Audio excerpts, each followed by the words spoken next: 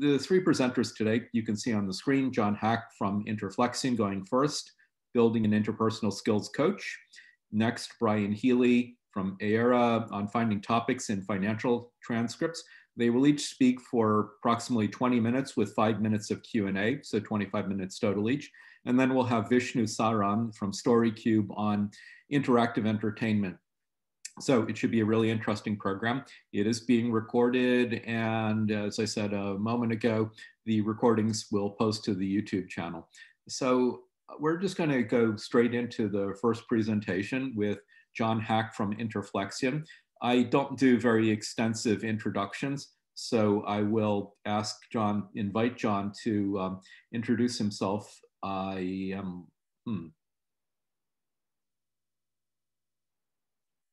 not seeing John's login here.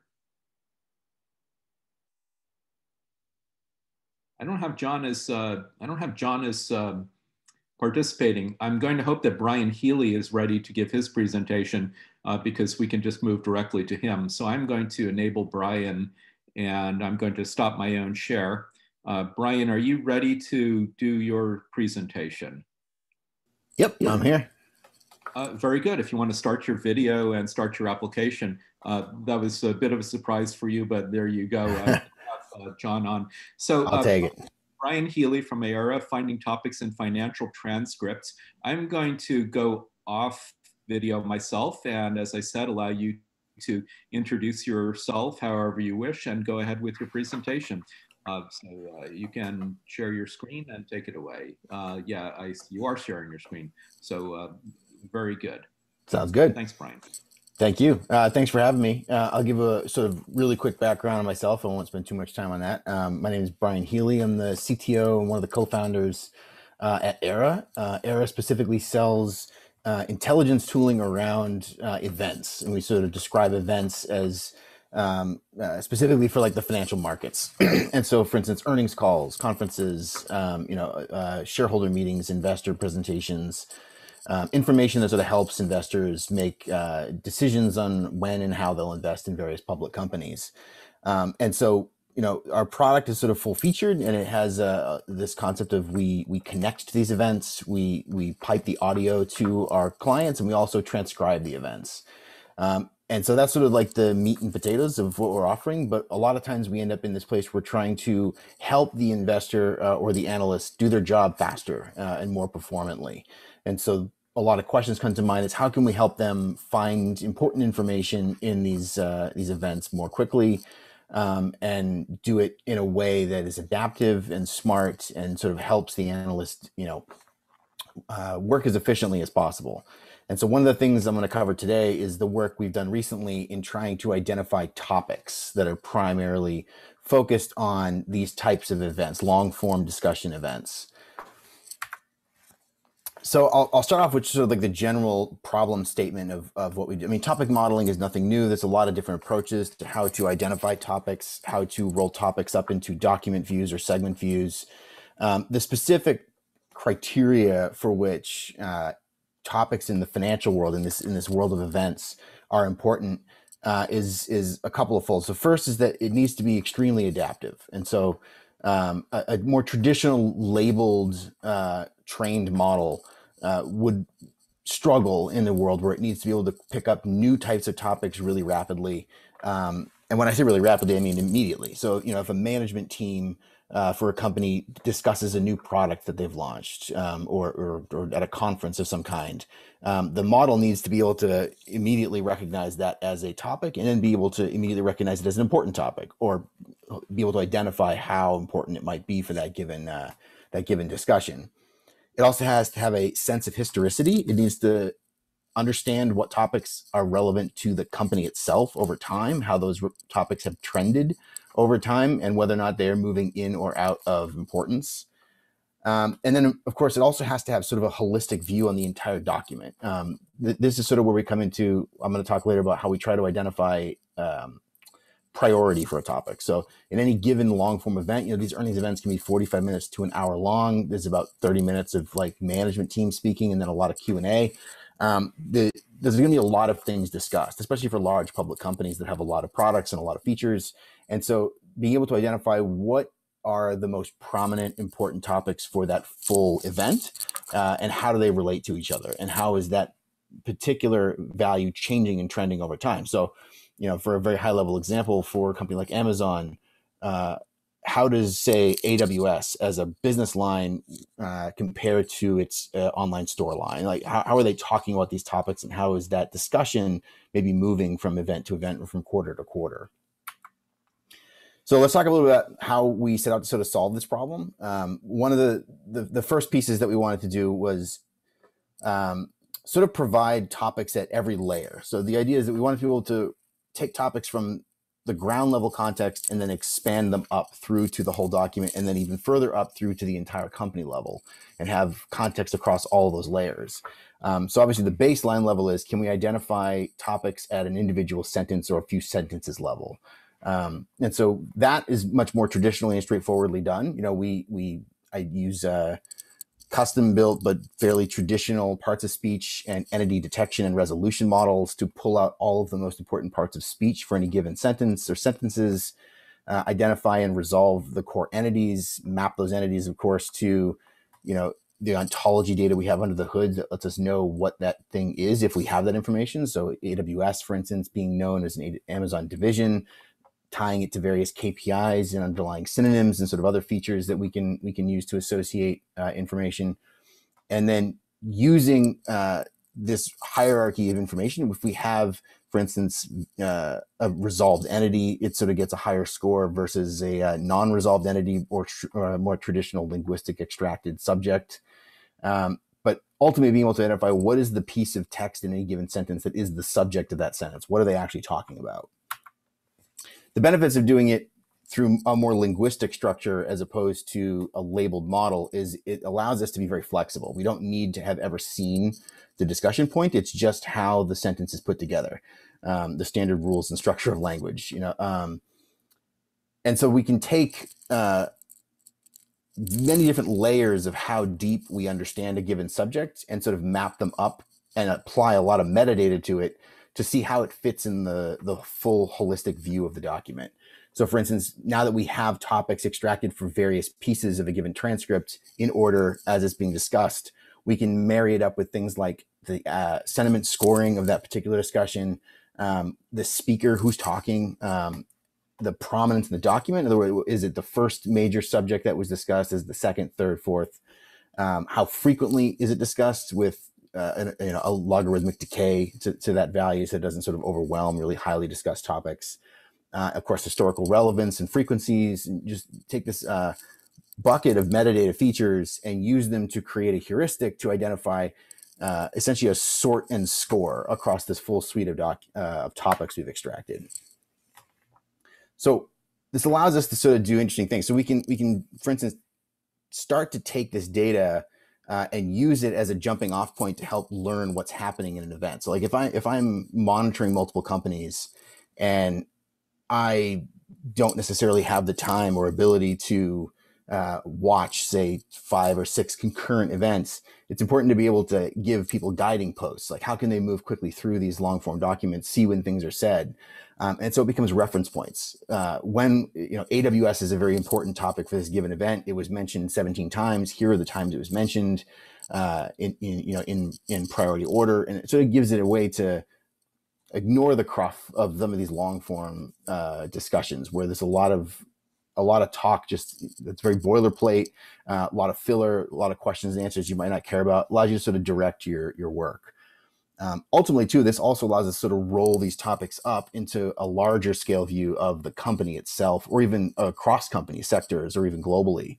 And then, of course, we can roll that into analysis. We can sort of see interesting trends in that kind of data. So how has the prominence of a given topic changed from quarter to quarter?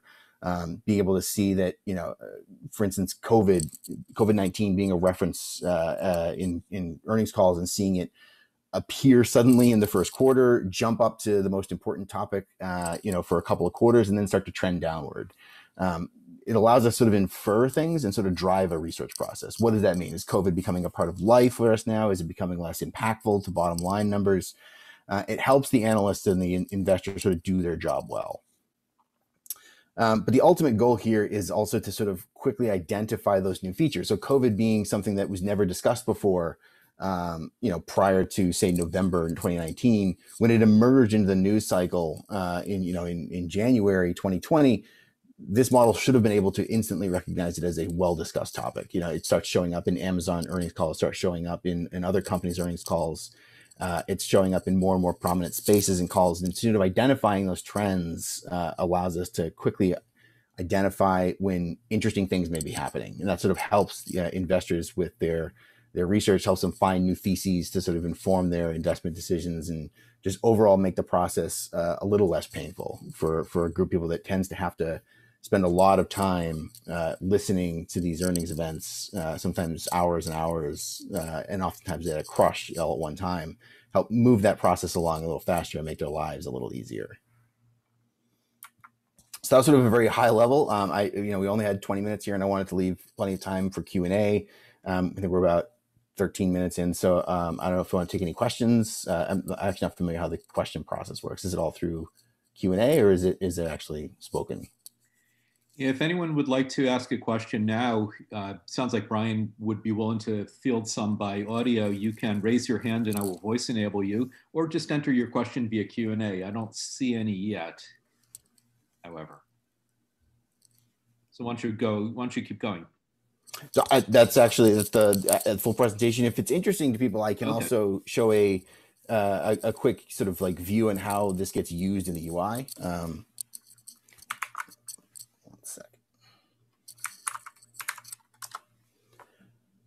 So I won't be too salesy. This is not designed for that purpose, but just sort of give you a quick view on sort of our UI and how this data is designed to be used. The basic idea is, as I was sort of describing, the primary use case for our product is this concept of events, live streaming events. And so we have real-time transcription coming in from all these events as they unfold. Investors are able to sort of follow along if they want to, but the idea is that we also have this text, so they don't have to physically read or listen to it. We can do some quick analysis of it, and that's what the topic's designed to do. So, like if I pull up a prior event, say an Amazon one that I was sort of describing, I can quickly see what are the primary topics for this particular event.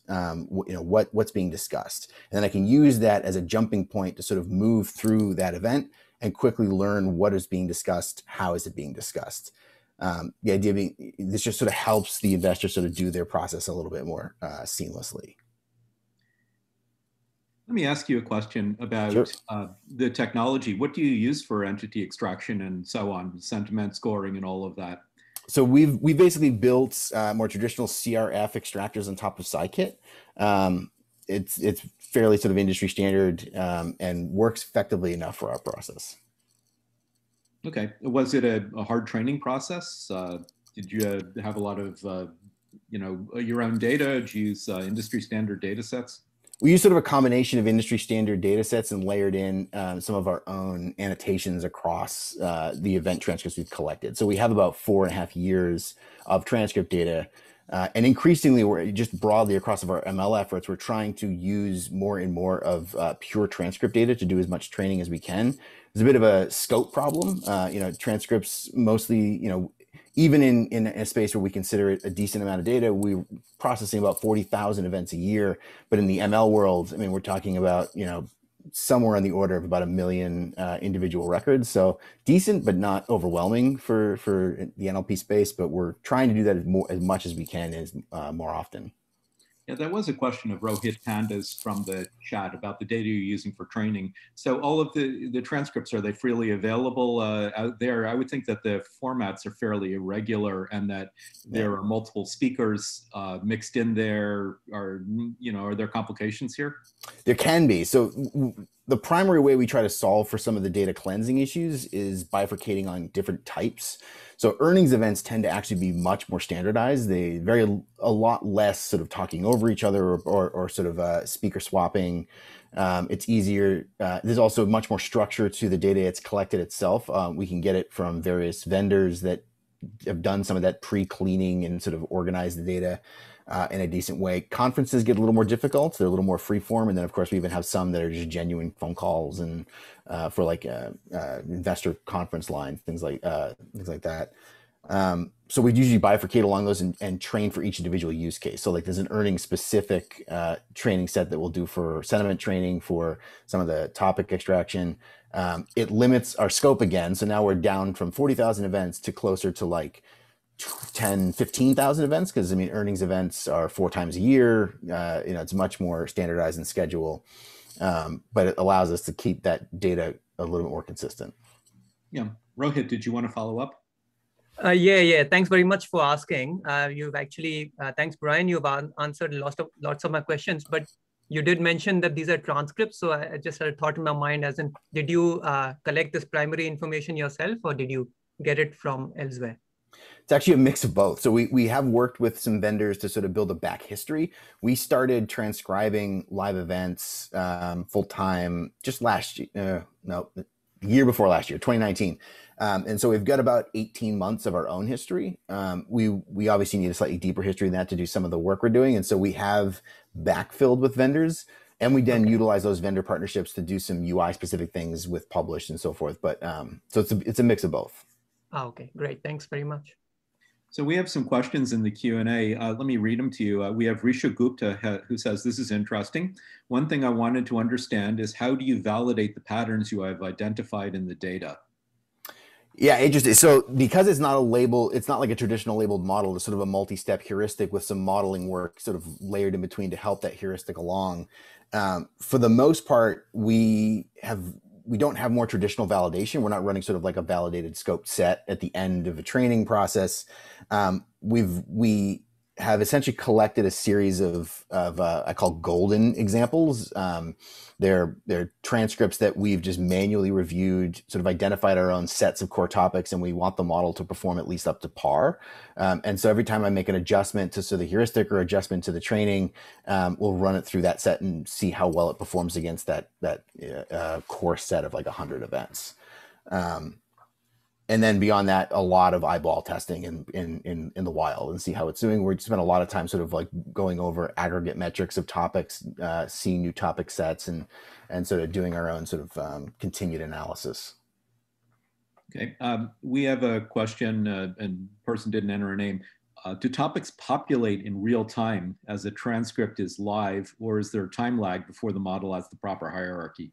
So they do. So we've sort of, there is this sort of general problem of the topic model itself is designed to take the totality of the document in place. So like position in the document matters, frequency in the document matters, and of course speaker and speaker frequency matters. And there's various other sort of metadata features that are relevant to that. So it's we've essentially solved for this by, we do a continuous build on live events.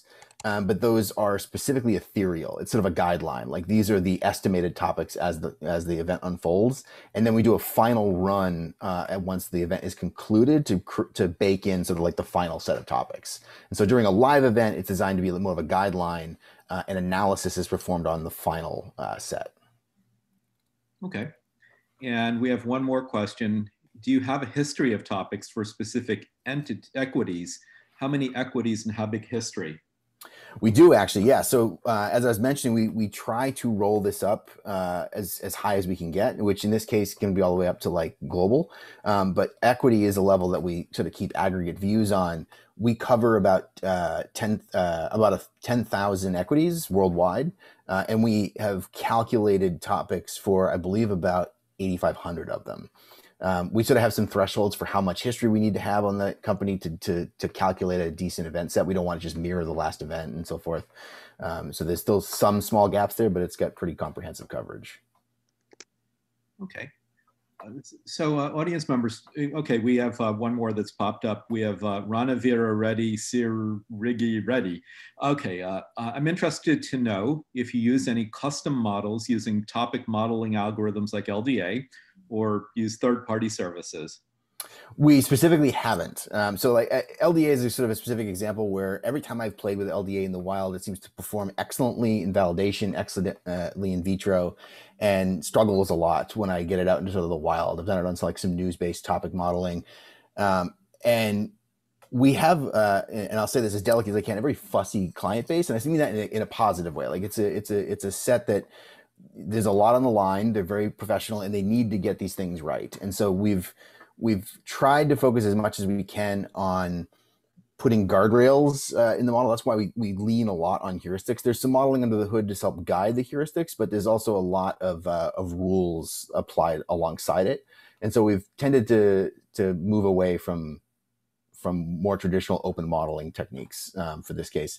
We use a little bit more vanilla modeling in our news-based analysis, which is a little bit more exploratory, I'll say. Okay. We have a question from Bill Sheffel. Are you using NSQL? Can you elaborate on how it supports NLU? And I'm actually not familiar with NSQL. I don't know what NSQL is either. Some particular form of SQL. Oh, NoSQL. Okay. Sorry. So no, well, I mean, I guess we don't have traditional NoSQL. Like I'm not using Mongo or anything under the hood. We use Aurora as our backend database system, and we leverage S3 heavily to store artifacts. And so it's not like straight up SQL across the board. We're not storing raw text data in our database or anything like that. But I could definitely envision where NoSQL will be valuable in this modeling. As most use cases where you're using text for analysis, you don't store the text in any database. It's just too freeform and too large. You use the database to store metadata and records, and then you go and fetch the data, the raw data elsewhere. And obviously NoSQL could shine there. It just isn't the way we've implemented. All right. Well, thanks for this presentation, Brian. I found it really interesting. Thank you. So we're going to switch to our next speaker. Brian was the first of three. Our next speaker is going to be John Hack, who is from Interflexion. And John is going to be speaking on building an interpersonal skills coach, combining computational linguistics with Google's NLU API. Let's see, John, you should be enabled to share your screen and video. Yes, there you are. There we go. Okay. Hello, everyone. Give it a few more seconds and take it away. John, please introduce yourself however you wish, and I'm looking forward to what you have to say. Okay, so first, let's just make sure everyone sees the screen that they should be seeing. Good. You want to go into presentation? Well, can you? I'm seeing your presentation interface rather than just the slides. That's good. Okay. Yes. So, hi everybody. We're going to talk about natural language processing, and I'm probably going to talk a little bit more about natural language than processing today. And I hope you find it interesting. A little bit about me. And of course, a couple of my colleagues, co-founders there on the side, but a very long time ago, I studied math, computers, AI, linguistics, and economics at MIT. And back in the 80s, I worked in Wang Lab's natural language processing R&D labs, long before the era of machine learning. I've spent a long career in analytics, including some work on large-scale statistical data mining, and then 8 years leading SAP's Performance Management Innovation Lab, which is where I met Nick. He and I have patents relating to semantics of business information. And after some machine learning projects at Capital One, I joined these gentlemen in co-founding Interflexion. So that's a little bit of my history. One of the interesting projects we worked on there was working with NFL teams to understand player performance. And they don't just look at the stats, like how fast and how far they can throw, but they look at their ability to be effective teammates and to collaborate and to work together.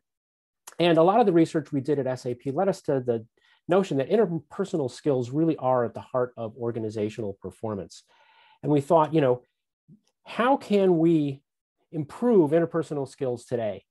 It turns out that, trying to learn how to take a coaching mindset is not something you can get from an online video.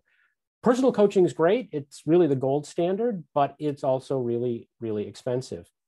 And so what we have is a lot of folks, I'm not going to ask a poll here, but how many of you have had the opportunity to work with a personal coach to develop your interpersonal skills, right? Most of us haven't had that. But we thought, coaching really is a natural language understanding, a natural language processing undertaking. And if we could coach people at scale with NLP-based role play, we might be able to, lift up a lot of folks in their careers. So we want to give you some context for the app. Then we'll talk about what we've built, and there will be a recorded demo in a little bit, but I wanted to sort of explain what it is we've created. So, we let people talk in their natural voice through a FaceTime-like interface, and they're presented with a situation, and then they say what they would say to a colleague over the phone if they were faced with that situation at work. Software then analyzes the content of what they've said. We've got analytics that break down interpersonal skills into measurable behaviors. We analyze vocabulary, pronoun antecedent relationships, sentence structure, semantic similarity, and so forth. And we then use that to provide feedback on whether they are, for example, taking a coaching mindset or not. For those of you whose BS detectors are flashing red right now, let's be clear, we have not solved the AGI problem. This is not a general intelligence. We, in fact, have created a narrow AI solution based on being able to highly constrain the context of the conversation. So, just wanted to make that clear up front that a lot of what we've done here is a function of context that we're able to model and then use in the analysis. So I know many of you have likely seen these examples before, but I think they're worth revisiting because they're very important to understanding the challenges that we face in understanding what people say when they talk. Pronoun antecedent relationships. If you do not know that zebras are eaten by lions, it's very hard to know what it is referring to in that sentence, in that first set of sentences. A plastic cup is made of plastic, but a plastic factory is not made of plastic, and a coffee cup is not made of coffee. So there's a lot of what turns out to be missing text behind all natural utterances. And one of the biggest challenges in understanding what people are talking about, obviously, is knowing the context in which they're operating. So we had this big idea, let's help people develop their interpersonal skills with an AI coach and all of these problems that you guys are familiar with. So our vision had to meet some reality.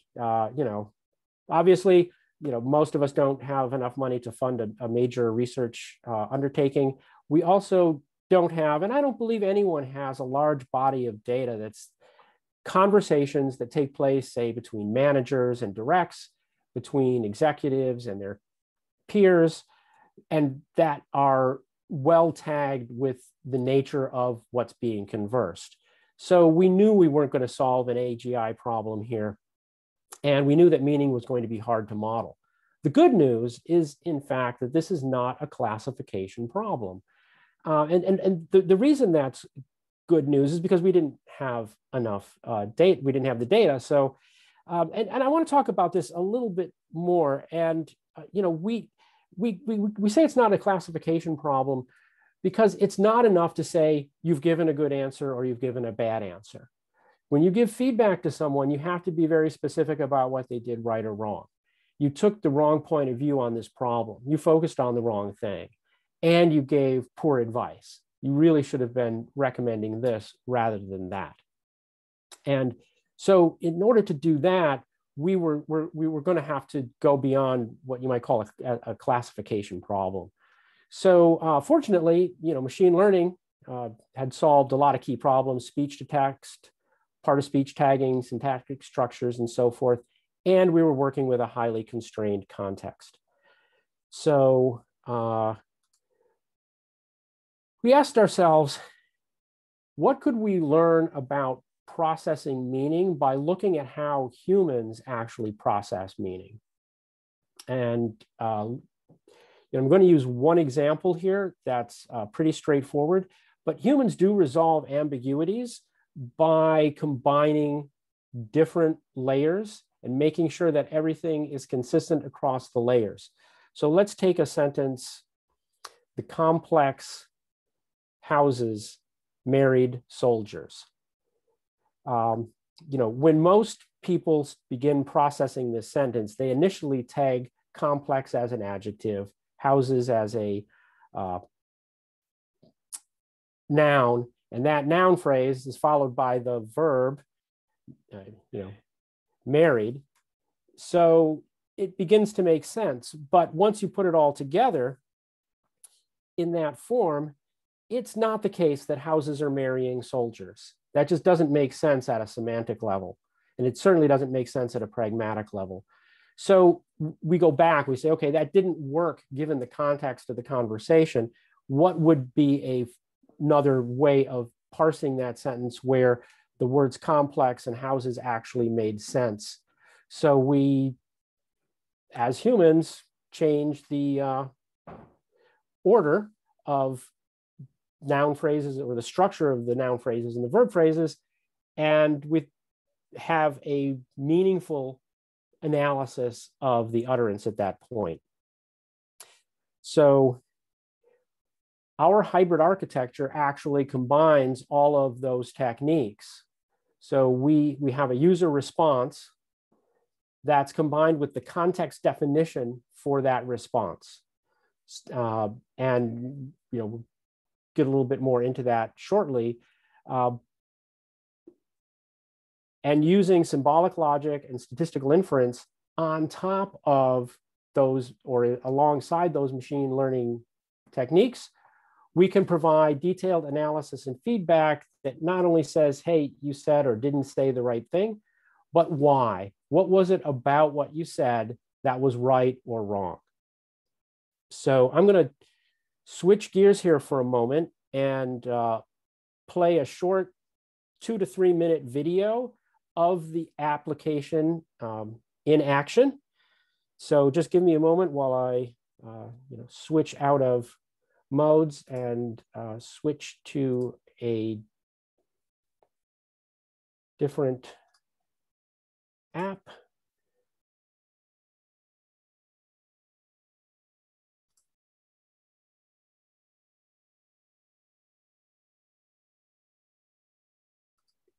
That one. Go full screen. So the situation here is that Jackie has come to you, her manager, asking you to intervene with a person that she's working with who isn't getting his work done, but she's supposed to be leading the project. So what is the right response to someone with that problem? For pulling everything together, which takes a lot of time, but Oscar hasn't even given me a draft. Can you tell him he needs to get this to me right away? Now our learner has to respond, as if on a video call with Jackie. Well, Oscar should be able to do this. His previous manager recommended him, and he's done good work in the past. Do you know why he hasn't gotten his work done? Interflexion is now analyzing what was said. Overall, not so good. Key ideas were missed, and he took the wrong perspective on the problem. Let's dig into this a little more. Perspective is key, and the software is asking him not to focus so much on Oscar, and suggests focusing on the person he's talking to. He also needs to touch on themes of persuasion and collaboration. It's now clear to John that this is about Jackie, not Oscar. At least he asked Jackie what she thought. Time to try again. We can skip Jackie's lament. Jackie, when you're responsible for a report, you're on the hook. You need to get the team to get things done. You're going to have to figure out a way to get that report done. Doing better. He's rightfully focused on Jackie's situation and that she's responsible, but our learner still hasn't really provided any guidance into how she might get unstuck. He can play back his response and see how he looked and sounded. Having watched himself, the learner unlocks access to an expert-level response. Let's see what that response... I'm going to jump over the expert response and just go to the last analysis here. This is just a few more seconds. She needs to collaborate with and use her influence on Oscar. Let's try this one more time. Jackie, when you're responsible for a report, you're responsible for getting the team to pull that report together. You have to convince people to do the work even when they have competing priorities. Collaboration is a must. What do you think an effective next step might be? Our learner has taken the right perspective. He's given Jackie suggestions and asked her to take the next steps. That's what a coaching mindset looks like in action. Let's take a look at a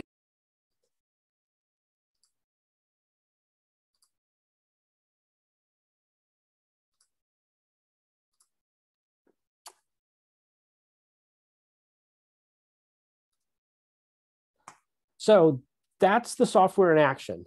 Let's take a look at a little bit more at what's under the hood and how we use the Google NLU as input to that, and talk about what we learned from the first release and where we go from here. So Google's NLU output, and by the way, as we saw in the previous presentation, Amazon, Microsoft, and others also provide very interesting NLU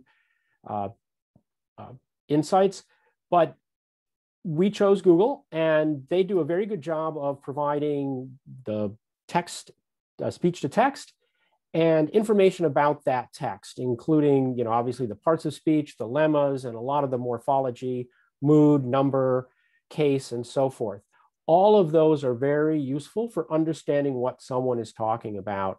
And when you want to do bag of words analysis, for example, it's great to be able to know whether a word like houses is being used as a noun or a verb in that particular sentence. But above the layers of syntax, Google also provides information about salience and sentiment. So the salience is fairly useful because it helps us understand what a machine learning model believes is the core focus of a conversation.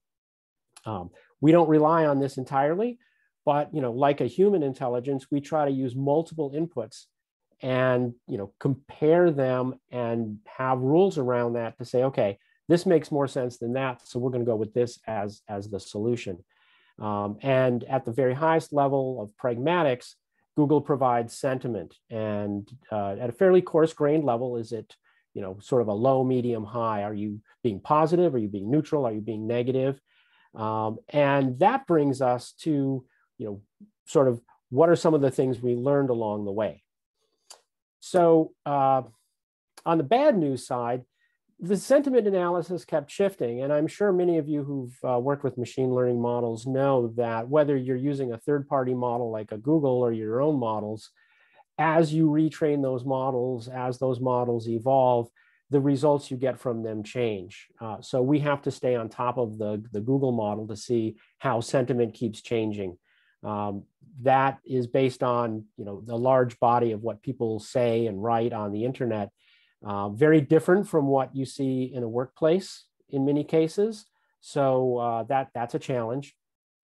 Transcription errors, I'm sure you've all experienced, those of you who work with voice, that transcription errors are common. We did have a higher rate of false negatives than we expected. So we were saying, hey, you're not covering the right topic, even though people were covering the right topic. And we've had to work to broaden the software's ability to glean meaning from an utterance. And on the next slide, I'll share with you one of the main areas of research that we're actively undertaking right now. Another thing we found was that indirect questions were very common. An indirect question, obviously, is where you're not saying, when will you bring me my coffee? But something like, it would be nice if you brought me some coffee. It's not phrased in the form of a question, but it's a request nonetheless. And in the workplace, that is a very common way for people to express a question is indirectly. So we had to develop algorithms that would look for other markers of indirect questions that the Google NLU and other NLU systems wouldn't flag because they were looking for, you know, the who, what, when, where, why structures. And salience is limited to simple concepts. So it recognizes that, you know, Oscar is a person, but it's not sure what to do with a report. Useful as input, but limited. Good news, aspiring professionals did like the app. So people found it helpful in developing their skills. We ran a large pilot where professionals who had recently been promoted to a managerial role were preparing for year-end conversations with their people. And it was very helpful in, you know, how do you tell someone that their performance isn't as good as they thought it was going to be, for example? You know, what are the things that you say and how do you say them? One of the things I do want to highlight about what we've done is that it does not require keyword matching. You don't have to say things the way other people say it. You can choose your own words that are synonyms. You can structure things differently. The transcription errors were mostly minor, fortunately. The bag of words statistical analyses worked well, surprisingly well. So in that case, that's where we basically throw away the syntactic structures and just look at word frequencies and other aspects of the how to describe it. We look at word frequencies, we look at strength of words, and can use that to glean meaning. The interaction model was embraced, and most importantly, we now have a body of data that we can work with going forward of sample utterances. So the big news, though, that we found makes things different from a lot of analysis that you'll see out there is that spoken language is not like written text. People will say things like this utterance here. What's interesting about a long, complex sentence like this is that when it is spoken in conversation, the listener has no problem understanding it in context. It doesn't feel awkward to the speaker or to the listener. It's a very natural, meaningful conversation. And yet, using the tools that have primarily been developed for written text makes it very hard to parse and to carve up into chunks of meaning. So with that, you know, we're just about done here. What we're working on, obviously, are the transcription errors. How can we fix transcription errors based on meaning? Sometimes it's trivial. Sometimes it can change the meaning. If you remove the word if from that middle sentence, it turns out that it changes the meaning, and that is what the person actually said. Perhaps it was a verbal tick that resulted in the introduction of the word if to the sentence. Sometimes the sentence just looks like nonsense. We do know what that person was trying to say, but the transcription didn't quite catch it. We're working on improving our context definition. So, you know, our context is based on today the entities that are relevant to the conversation. It's not a broad, generic model of all things. It's very narrowly defined, and as we improve that, it will embrace more broad concepts. And then regarding the natural speech, right? Parsing run-on sentences and handling sentence fragments are really essential to the ability of the software to understand what someone's trying to say. So it's a lot to solve, but, you know, exciting problems to solve. And when we solve them, it will be helpful to aspiring professionals, and we look forward to getting that out there. So thank you for your time and attention, and let's open the floor up to questions. You know, John, let me take the liberty of asking you a first question. I found this really interesting, and it leaves me with more questions than when I started, which is a good sign. So let's consider something that's going around on the internet. Yeah, someone says, that's a really interesting idea. You know, okay, British person, that means that's totally bonkers. No way I'm going to do that. Versus an American hears, that's a really interesting idea as literally. How do you deal with cultural differences, but also with bias? You know, that there might be cultural biases built into your models. Are you dealing with that kind of thing? That's a great question, and it's something that we are tackling head on. So and I'll even narrow it down even further. Two companies that I've worked for, SAP and Capital One. SAP is culturally, it's a German engineering company. People are very direct, and you know, it's all about finding the right answer. And at Capital One, it's a Southern-based, much more genteel financial services firm where, you know, other people's feelings are very important, and you have to be much more careful when you're solving problems, not to just, like, you know, bulldozer through. So we see those cultural differences, I think, not only you know, country to country, but organization to organization. And we've specifically designed the context definition ability to incorporate some of those differences. Right now, we recognize that we're primarily focused on American English, and English specifically. We haven't yet even explored what it would take to convert this to French or Chinese. But the key is to make it transparent how, you know, what the context is that we're looking for.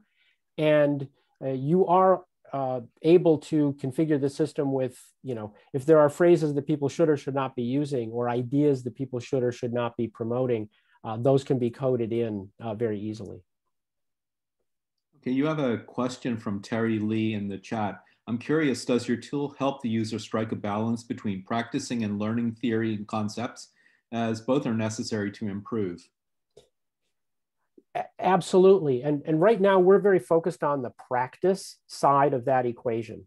And, you know, we're looking to work with, and have been working with, both learning and development organizations within companies, as well as consulting firms that provide training and coaching services, so that our app works within the context of that broader set of curriculum. So it could be, for example, the online, you know, let's take the example of feedback. It's often the case that people are told, look, feedback has to be behavioral, it has to be specific, and it has to explain consequences, right? You get that in the training, but how do you get an opportunity to practice that, you know? And our software allows you to practice saying, hey, Joe, whenever you roll your eyes, whenever Susie is talking, it makes me think you're not really serious about the problem that we're trying to solve. What can you do differently, right? And until that just flows naturally. So you're absolutely right. It has to be in the context of that, what the abstraction, the knowledge, but practice is critical for these interpersonal skills. Well, you've actually invited a question, something I was thinking of. Someone rolls their eyes, or maybe the person is not looking at the person who's on the screen. And then there's also, well, you know, people, well, I was trying to model it. They have filler words, you know, and so right. on. Are you looking at verbal signals, not just the words, and are also at analyzing the video, the gaze, whether the person is smiling, what kind of expression the person has? That is a lot to add to this, but maybe you're looking at those things. So the short answer is, today we analyze what the words that they say laid out as text. We've looked at those other aspects of it, and a few things I'd like to share. We've seen research that calls into question the validity of expression analysis. And we're skeptics today about the ability to use expressions to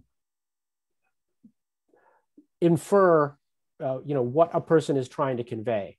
What we do allow is for the person to play themselves back and see what they looked like in the interaction. And we've heard from users that that's actually super valuable, especially for the young managers. It's like, oh my God, I had no idea I looked like that when I was talking to my people. The last thing I wanted to mention is filler words.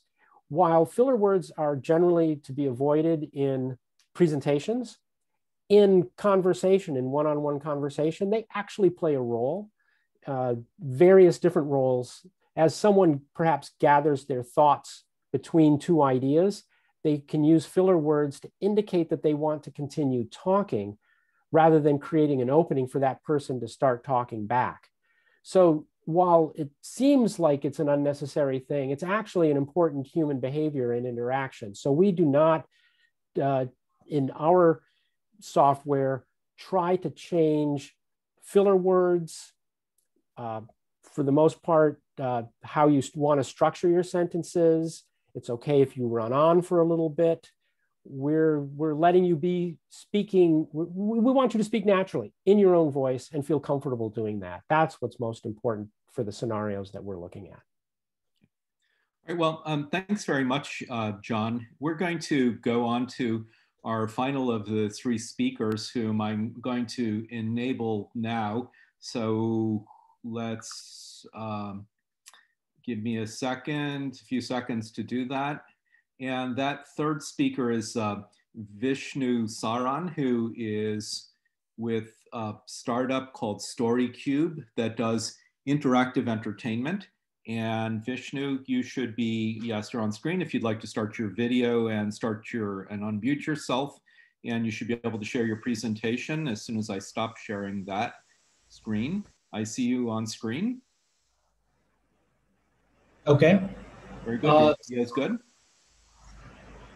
Yeah. Go ahead. Should I start? Awesome. So thank you, Seth, for inviting me on this panel, and it's a pleasure to talk to your meetup and all the attendees that are present over here. The earlier two sessions were wonderful. So let me just introduce myself, and then I'll start sharing my screen. So I'm Vishnu. I'm the founder of a company called StoryQube. So StoryQube is like an interactive platform for immersive stories and games that users can play on their voice-enabled devices. So let me just quickly get to the presentation.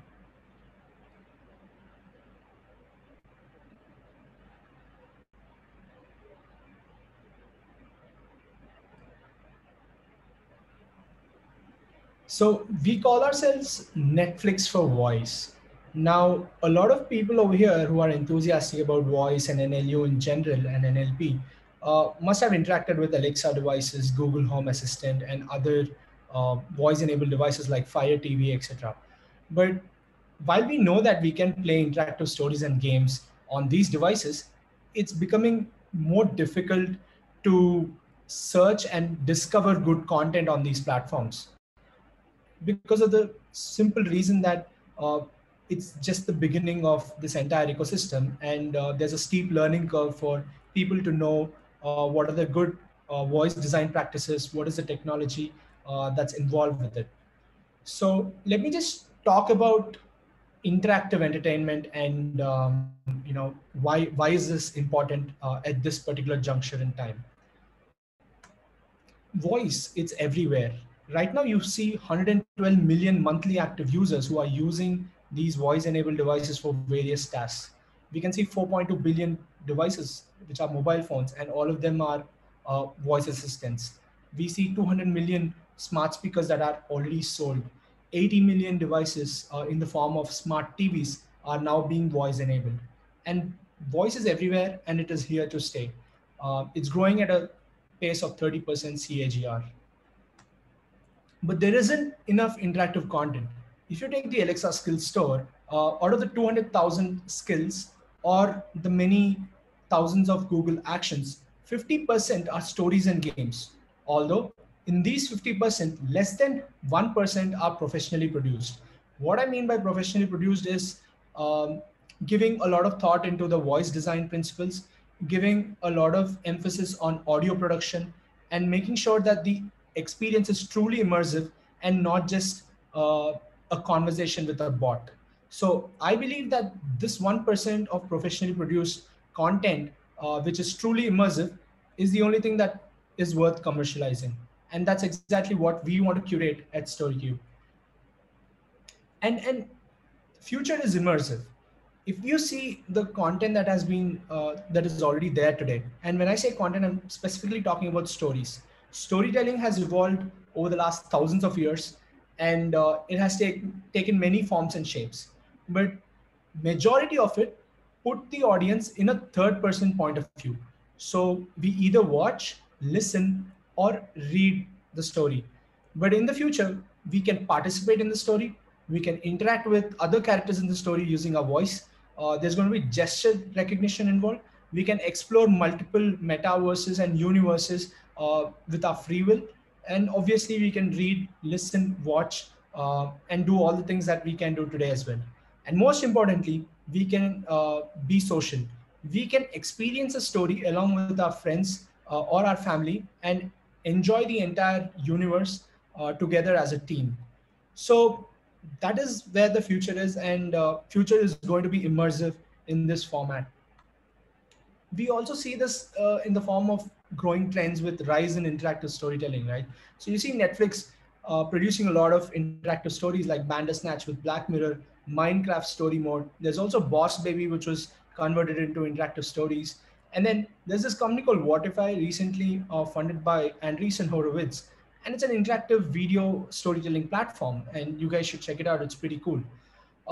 And there have been apps which for the last 1 decade called Choices, Episodes, where there are interactive stories where you read the story and touch to choose your decision, and the story goes in different directions. And this industry itself is making around $500 million already. And new startups in this space have already received 300 million in funding. But what if this interactive storytelling is enhanced by taking them to the voice platforms and the voice devices? It's going to be truly immersive. And this kind of content is what is ideal for voice devices. Where did all of this interactive storytelling start? I mean, humans have always wanted to participate, and the attention span of humans have decreased over the last many decades. So there are a lot of people who wanted to participate in a universe that they really love. Dungeons and Dragons, it started in 1974, and it's a very popular RPG game, and it's considered as the holy grail of our RPG games, right? And you can see a lot of students, a lot of kids playing this game in their basements, in their garages, and whenever they have some sort of time, because inherently as audience, we just don't want to be a passive observer of a story that's on our screen, but we want to be an active participant. And this was propelled further with choose your own adventure kind of books. This was very popular in 1980s and 90s. I mean, some people who are in this audience who are from the US must be familiar with Edward Packard's Choose Your Own Adventure stories, or Montgomery's stories, which were called game books, I think, back in the day, where if you have to take a decision, you have to move to page 64 or page 32. And there's like a whole set of people who love these books and who are nostalgic about these stories even now. And these stories are perfect for something like a voice device, because these are truly immersive, and without the tediousness of skipping through pages, you can just talk to the device, participate in the story, and experience the story going in different directions. So this is something that I'm very excited about. And some examples that are there in the Alexa skills ecosystem right now that I'd like to touch upon, and all of you can try it out to understand the truly immersive stories in the space, are Detective X. This game was made by Budgie Studio, and it's an interactive, immersive detective game where you are the detective, and you need to identify who the murderer is. And you need to do this by taking some clever steps, choosing your decisions wisely, and listening to everything that is being given, all the information that is being given to you very carefully. So if you take one small step, which is it can prove to be a disaster, right? One wrong step and you might just end up failing in the mission. So these kind of games where the user is in the center stage of the story is going to be pretty cool. There's also another game called Journey 3000. It's an adaptation of Edward Packard's Choose Your Own Adventure story. This is by far my favorite Alexa skill in the entire ecosystem, right? It has 32 different possible endings, and it takes place 1,000 years from the present timeline. And it's like the paradise for science fiction lovers. So you are in a space capsule floating in space 1,000 years from now, and then you need to explore planets like Mars, Venus, and Earth, and try to make decisions on whether you would want to escape to safety or save the entire humankind from a tyrant. There are also smaller games like Alpaca, which is a game which we produced. So this is a party game, right? So it's a party game where there is no right answer, wrong answer. It's a story about a cheerful alpaca that keeps on singing cheerful songs which make no sense. So kids below 5 years, they love to repeat after their favorite character, and then even though it doesn't make sense, they just want to sing along. So this is like a perfect party game that you can try. So Vishnu, are you able to move us, your presentation into the StoryQube technology, talk about the natural language processing aspects for us? Yeah, absolutely.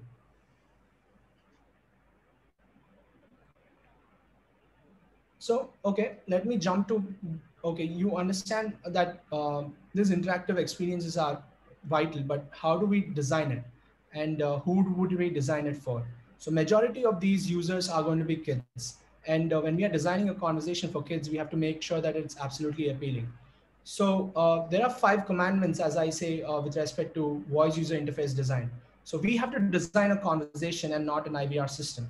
So if you see the NLU, the progress of NLU that's happening so far, and so many different technologies that are at our disposal right now, it's very easy for you to design a truly conversational bot where you don't give options like say 1 for XYZ, say 2 for some other option, but you actually keep the conversation open-ended. So when you're designing any of your bots, which you want to be truly conversational, just like an experience of a interactive story, you need to ensure that you anticipate all sorts of user behavior.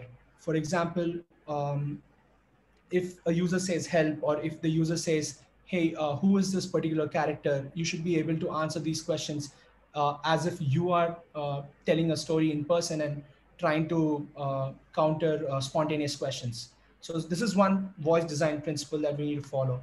And then use a voice artist for emotional appeal. So see, using voice artists is obviously an expensive affair. So there are companies like Replica.ai and Lyrebird, which are creating synthesis of human-like voices, but with text-to-speech. So text-to-speech technologies can be leveraged, and different technologies provided by Amazon, like Amazon Poly and other frameworks, can be used to make sure that there is an emotional appeal that is attached to the entire experience. Surprise the users with diverse set of responses. So if, let's say, the response is thank you, make sure, thank you for playing this game, please come back next time. Make sure that these responses are diverse in nature. So one time you would say thank you, and the other time you would say hope you enjoyed the game. Just a diverse set of responses for so that you don't make it very monotonous. So this would surprise the users and would be etched in their mind. Use music and audio cues to create identification, which we call audio branding. So all of you must be familiar with the Netflix starting sound, right? Everyone immediately when you listen to that, you know it's Netflix. Or you would probably associate with the music of Rocky Balboa, right?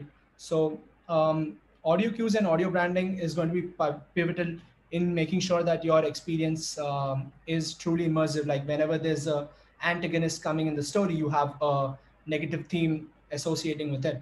So it's very fascinating how we as humans can associate audio to emotions. And also remember the context to make the conversation less annoying.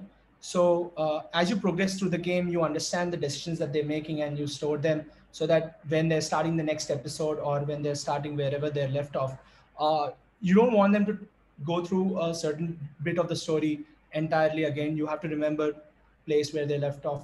And you can do this using session attributes if you're creating an Alexa skill or a Google action, or if you're creating a custom NLP application that runs on a mobile device, make sure that you have a facility to store it either locally or try to hit an API to know where the user has left off before and how many points has he already scored, or other in-game elements that he might have.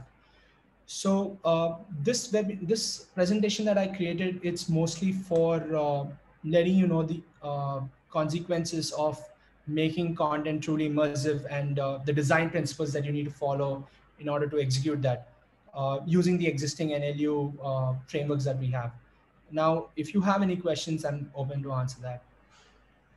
If we have any questions for Vishnu, you can use the Q&A, or if you raise your hand, I will voice enable you. Any takers?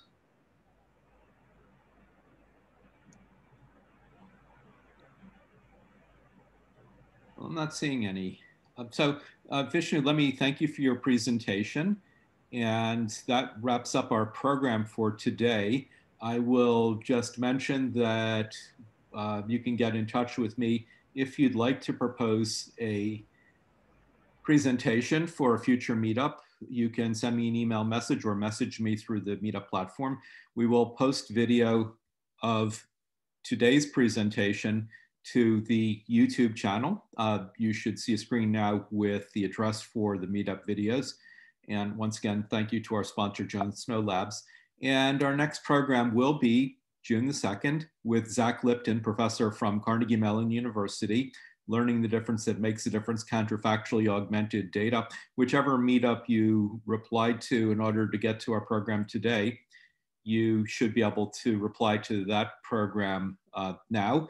And then we also have a program posted only on the New York meetup at this point for June the 15th with people from Amazon, one former Amazon, on the data tuner technology. I'm waiting to post that to other meetups and to announce it until we have a full description of that program.